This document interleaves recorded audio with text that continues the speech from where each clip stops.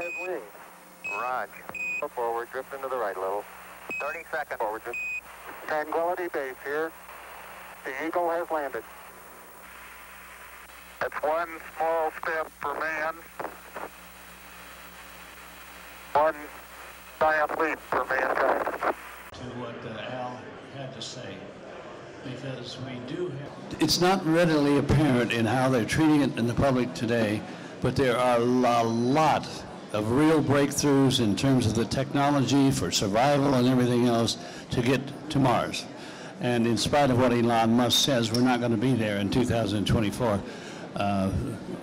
or maybe 2054 or 2074. We don't know. And there's also maybe a question about justification of it. But as you just heard, setting this up on the moon, going through and adjusting, starting to find your ways to do it, you may or may not want to go eventually to Mars on that. But the cost is going to be much, much greater than some people are trying to tell you today. Because Neil was a very, very comfortable, charming, reserved. I would say I'm prejudiced about first man today. The 4 panels radiating from the second stage presented a minor problem since inception. They have been redesigned and, beginning with Apollo 8, will be completely jettisoned. On board, Command Pilot Schirra and pilots Cunningham and Isley demonstrated that men could live and work in space with increased comfort and efficiency. All spacecraft systems were used and tested exhaustively. All performed according to plan. Missions to the moon, the land is to establish a science base on the moon, similar to what we have in Antarctica today.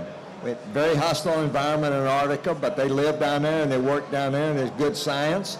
And in the future, as we build up this, let me call it a lunar science station, with crews cycling back and forth, it's going to be a real innovation, and I think from that we can develop systems and procedures that will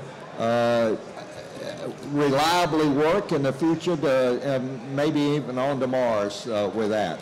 So I'm very excited about the science base that hopefully will develop as we go back to the moon.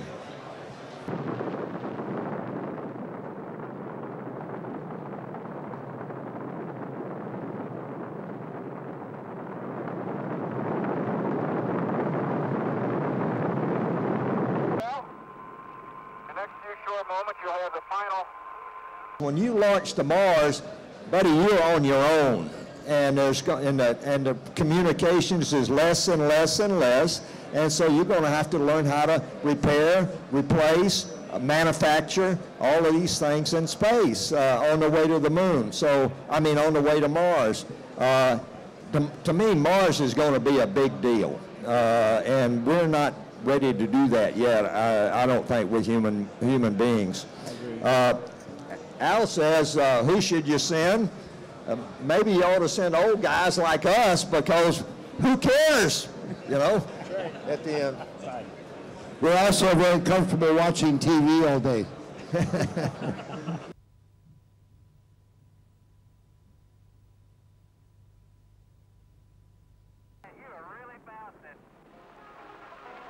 he on the ground at all?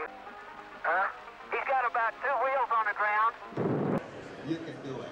And so it depends on our Congress. And if we want to do it... The living in space is forever would be a real problem, I think, because of the human body is designed for gravity, really. And you get up in space, like in the space station, a year in the space station, you got to have a good exercise program. I think they're 2 or 3 hours a day they spend exercising to keep their muscle tone, to keep the body mass, muscle mass and all of that stuff.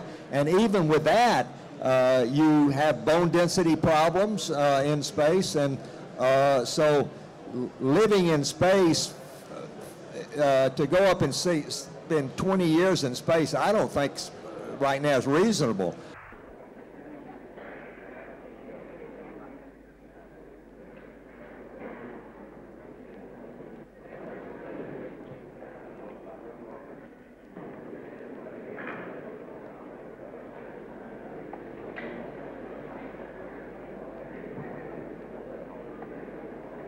The space program is one of those things that this country has, which is really could be and probably is for a great number of people in the country a driving force.